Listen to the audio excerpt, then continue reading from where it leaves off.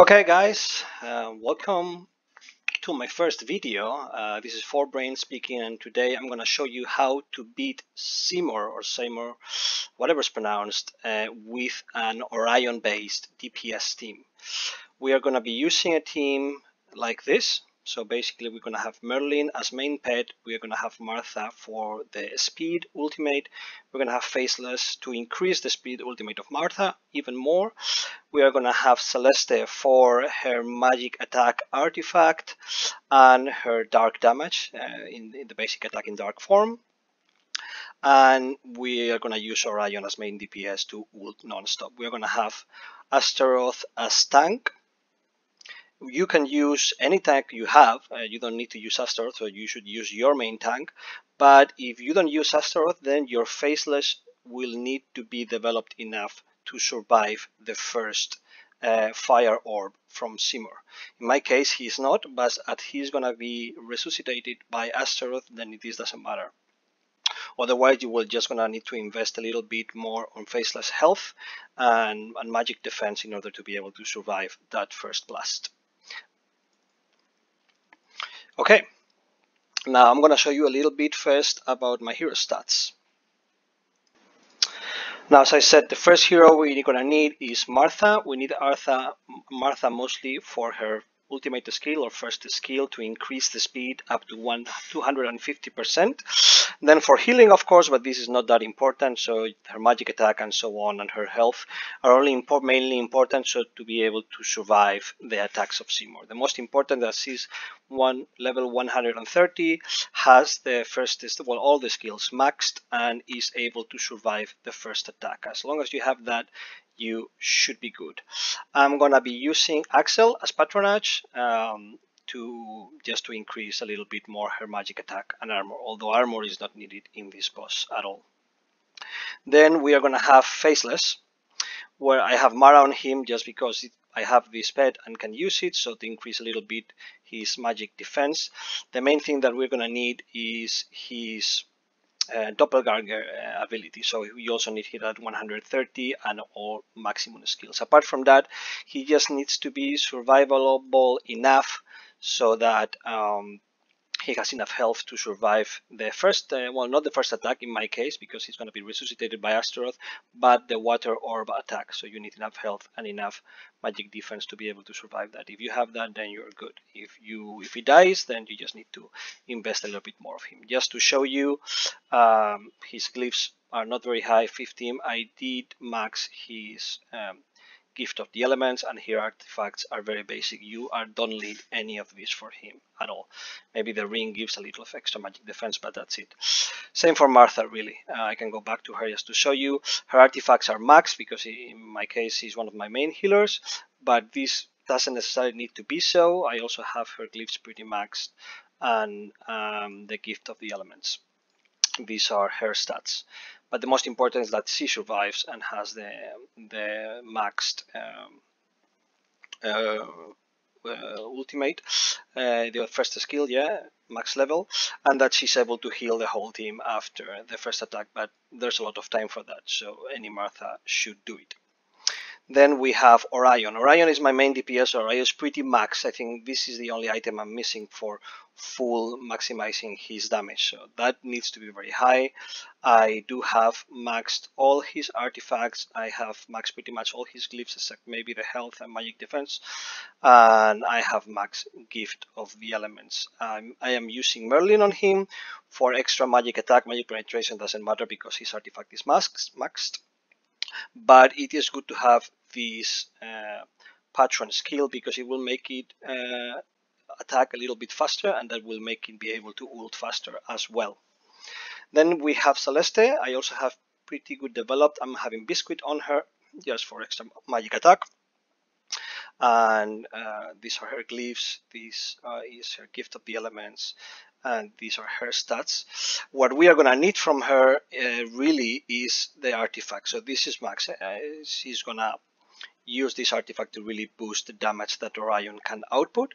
And also important, we are going to always keep her in dark form so that with her basic attack, she has magic damage, which is gonna be help bring down those pillars. So we're just gonna always ult her when her bar is full, and ult twice.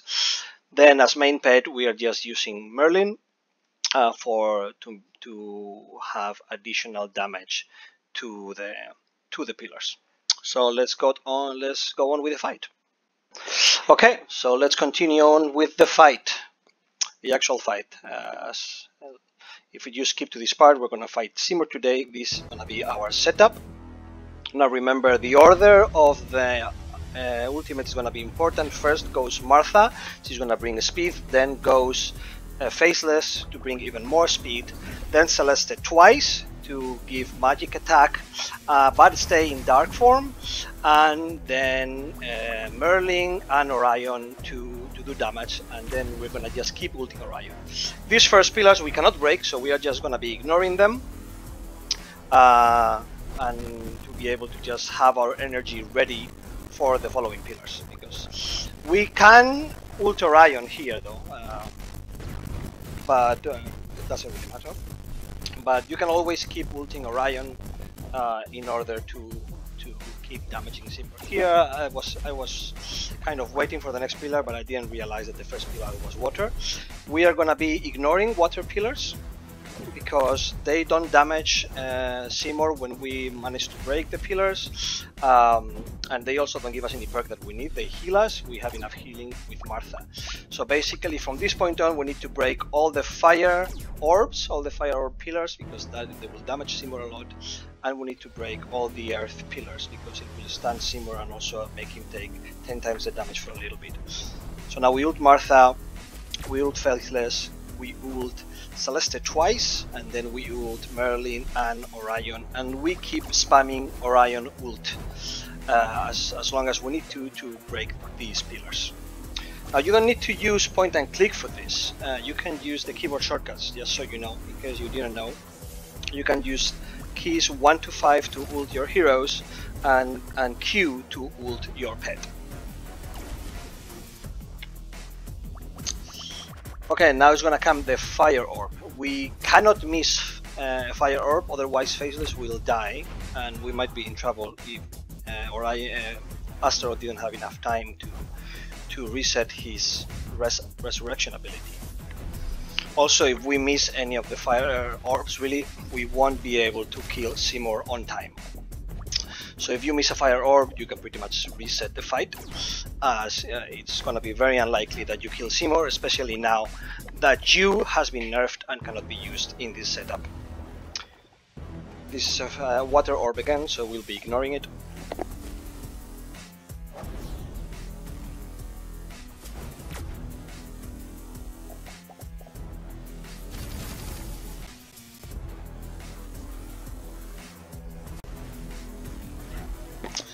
Faceless is the one that gets more damage by this, as mine is not very developed, but you just need to develop Faceless enough so that he is able to survive this attack.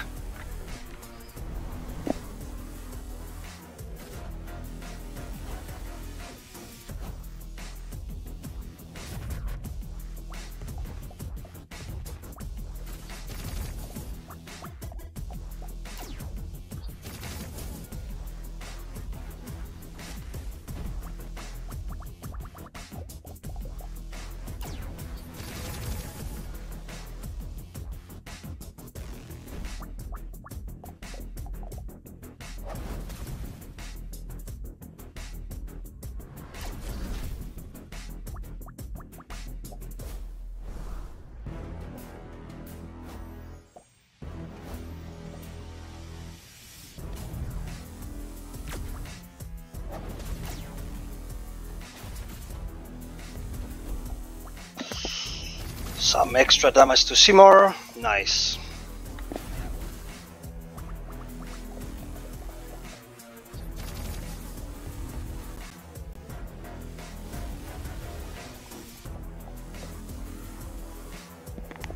Water orb, so we ignore it.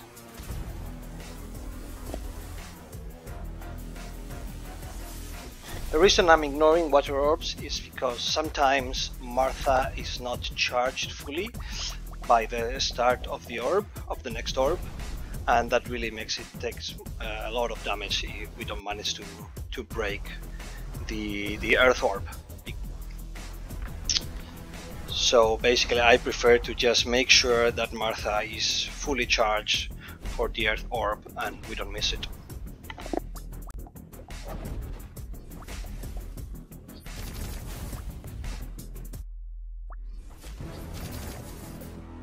Also because if she comes a little bit late to the earth orb, we might still be able to make it, but then she will be late for the fire orb and then we will miss that one, and that's a no-go.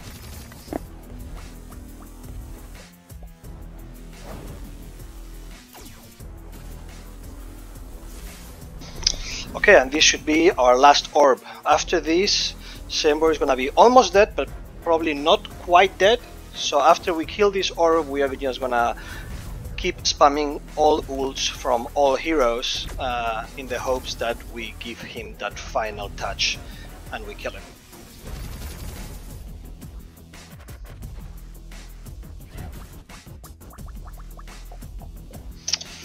So as we see, almost dead but not quite. Now let's do some extra damage and that should be it. And there it is. Seymour's dead. We did it, guys. Well, hope you enjoyed this video and it's useful to you. You can like it if you want, you can share it if you want and you think it will be useful for somebody else. See you next time and see you in the game. Have fun.